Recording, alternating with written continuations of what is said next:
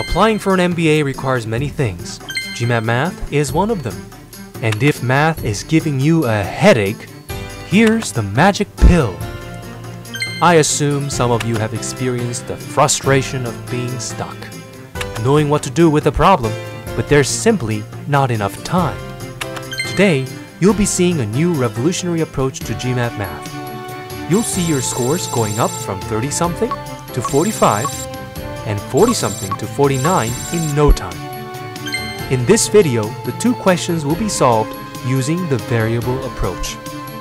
And you'll see for yourself the easiest, fastest, and most accurate way to solve GMAT Math DS questions. I'm sure once you see how it's done, you'll be amazed by the efficiency of the variable approach. You'll have 10 minutes to spare before the test ends. So, here's question number 1.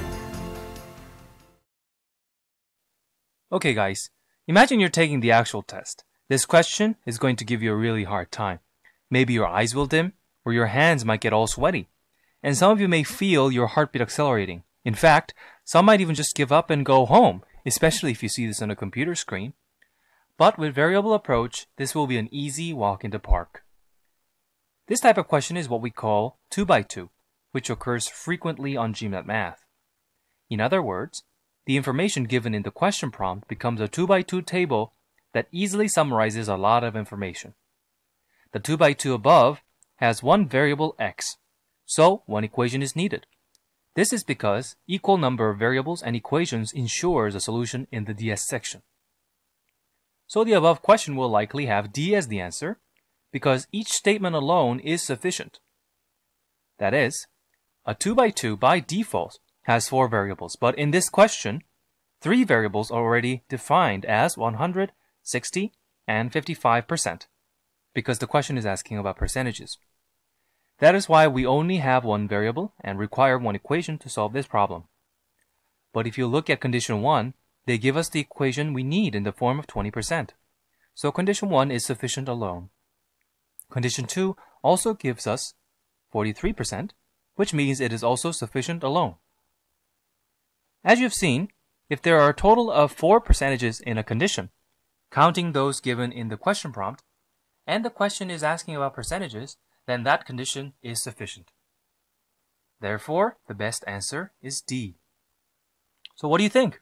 Compared to how you used to solve these problems, don't you think this approach is something completely new and exactly what you needed? Let's take another look at how useful variable approach is.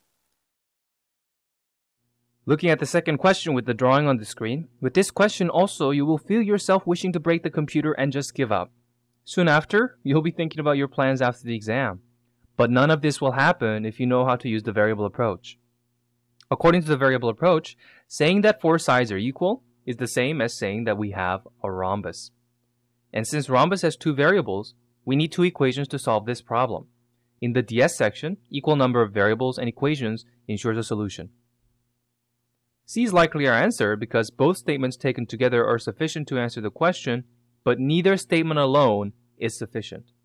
In other words, condition 1 gives us an equation, and condition 2 gives us another equation for a total of 2 equations that will allow us to solve for the 2 variables. We need both conditions 1 and 2 to solve for the answer. Therefore, the best answer is C. So what do you think? Isn't this easy? But can't figure out how we've made it so easy? With 15 years of experience, we have developed a unique and magical approach that will allow you to solve any GMAT Math problem with ease, speed, and accuracy.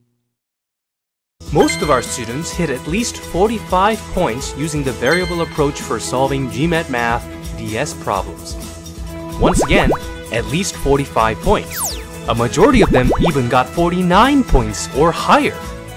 And this can be you. Come and join us. We're always here at www.mathrevolution.com.